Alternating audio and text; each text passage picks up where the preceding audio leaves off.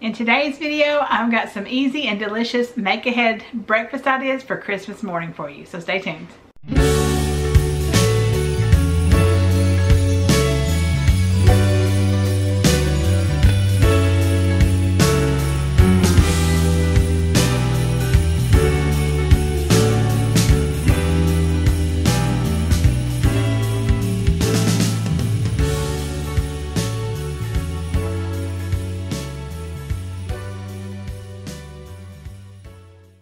Hi friends, welcome back to my channel. If you're new, my name's Amanda.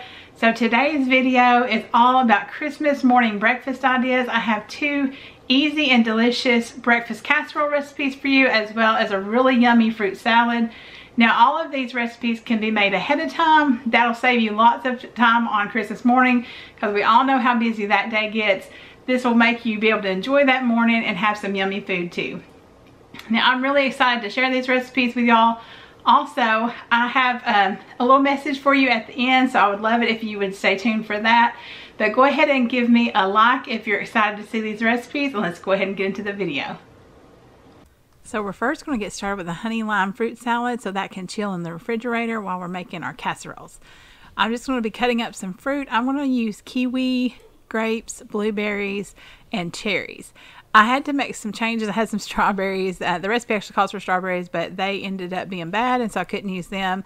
But this was a perfect combination. I did not even miss the strawberries, and the cherries added such a pop of pretty color alongside the blue from the blueberries. So I loved this fruit combination, and will definitely make it like this again. I've never really made an actual fruit salad. I've just had cut up fruit or whatever, but like with the dressing and everything. And this was so good. I will definitely make it again. And it was super simple. I mean, really the hardest part is just getting all your fruit, kind of prepped and washed and ready to go and all that. But after you do that, this goes together super fast.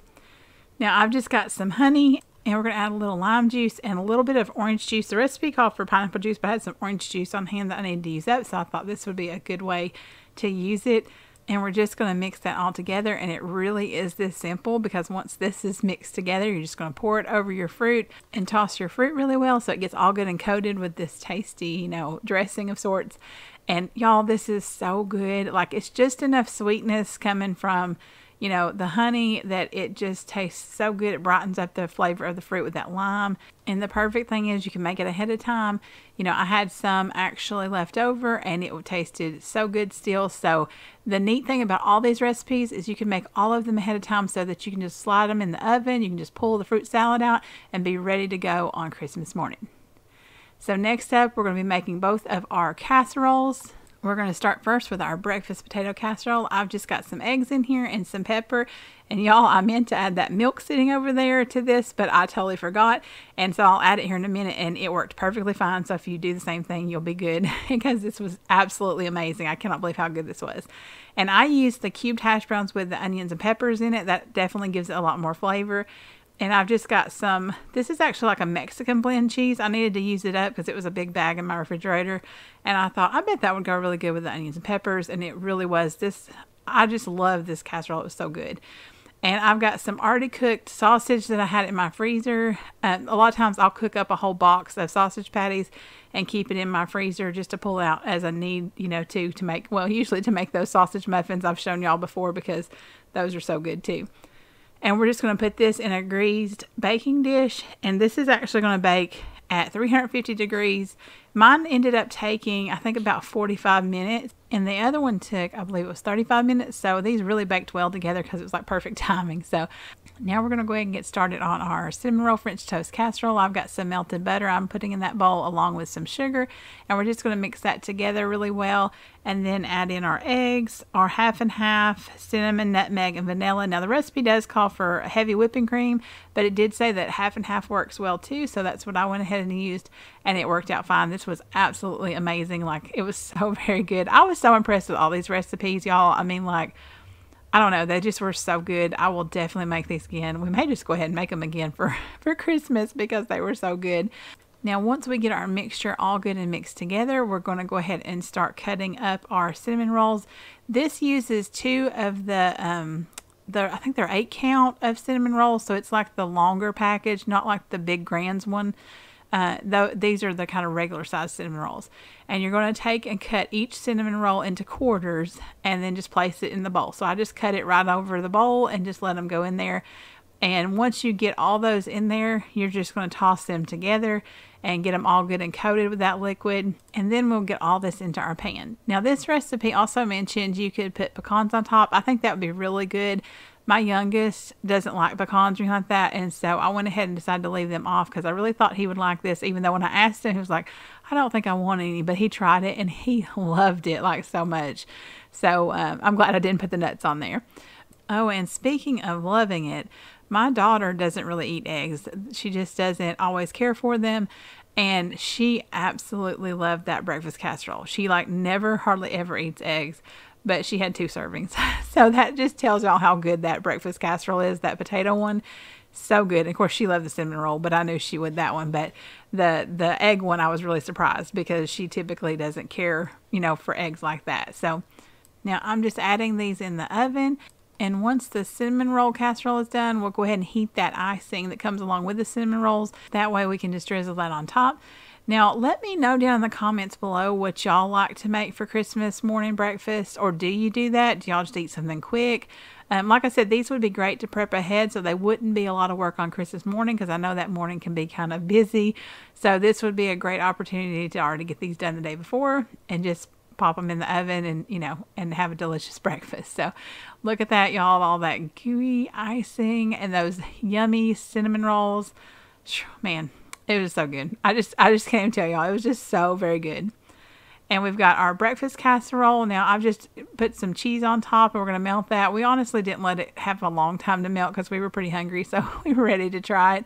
And I will tell you too that to me, the middle of mine kept looking undone. And I think it was just like the moisture from maybe the potatoes or the veggies or something.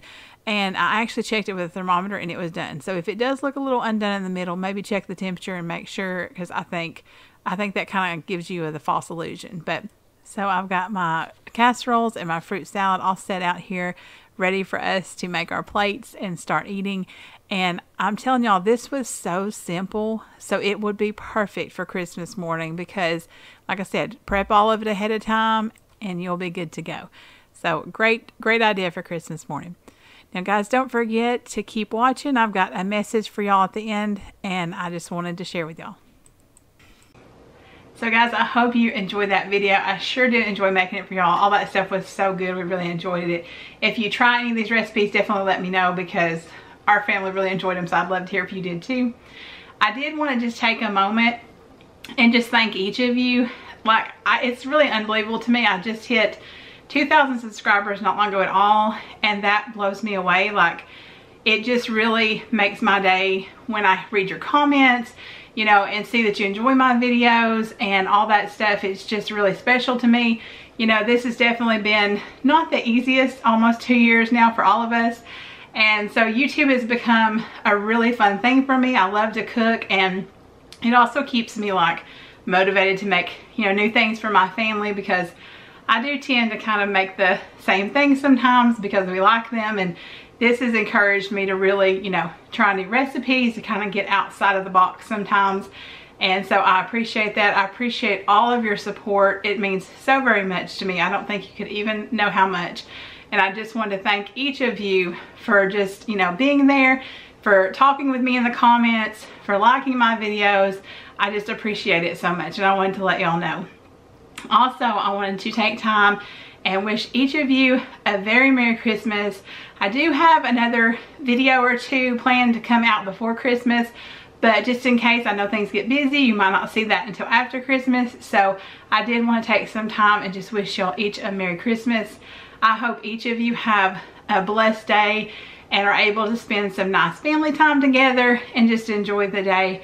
But again, thank y'all so much for your support, for just, you know, supporting my videos and just encouraging me, and, you know, everything is just, I can't thank you enough. It's just, it still blows me away when I see a comment that y'all enjoy my video, or that you are binge watching my videos, or anything along those lines. It still blows me away. I'm just really excited at, you know, things in store and the growth and making new friends with y'all and all that stuff. And so just thank you so much. Like I always say, I hope you have a blessed day wherever you are, and I'll see you in the next one.